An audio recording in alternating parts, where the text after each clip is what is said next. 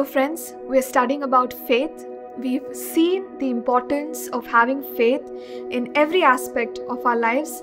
And today I want us to focus on one scripture. This is from Hebrews 11 and verse 1.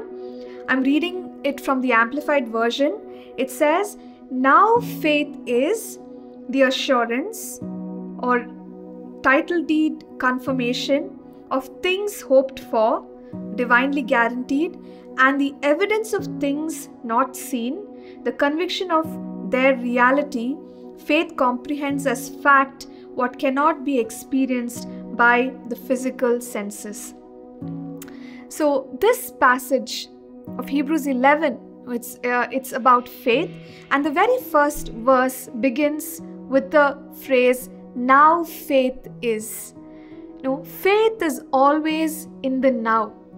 And the scripture tells us that faith is for the things which we hope for. Now faith is for the things that are hoped for tomorrow. So that shows us that God wants us to have faith right now for the different things that we want to see happen in our spiritual walk, in our life, in the days to come tomorrow. So what is this now faith that you and I can have? The Amplified Version also uses these terms, title deed confirmation.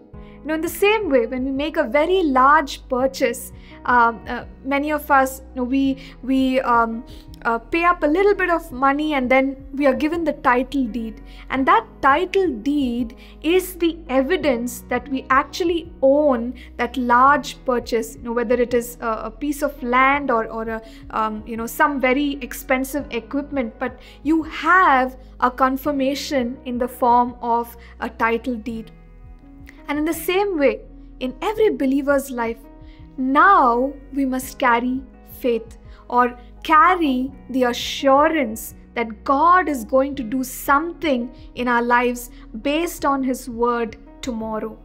And if we do not have any assurance right now, then this scripture tells us that God cannot perform miracles. God cannot fulfill His word tomorrow because there's absolutely nothing in us which is an evidence or an assurance that we are carrying right now. So faith is that assurance.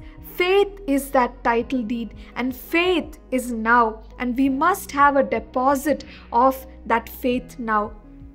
Where do we get this faith from? We get this faith from what we call the quickened word of God, or the word of God which has been spoken into our situation. Now, the word of God is spoken in different ways into our lives. The common one being when we're reading God's word, something stands out for us there and God speaks to us in our very situation. Faith comes from there. We stand on the word of God, and that's the place where faith begins. So today, dear friends, I want to encourage us, get faith. If there's something that you're wondering about, if you're asking God about something regarding your life, get into God's word and hear from God, and faith will begin there. You will have now faith for God to fulfill things tomorrow in your life. Let's pray together.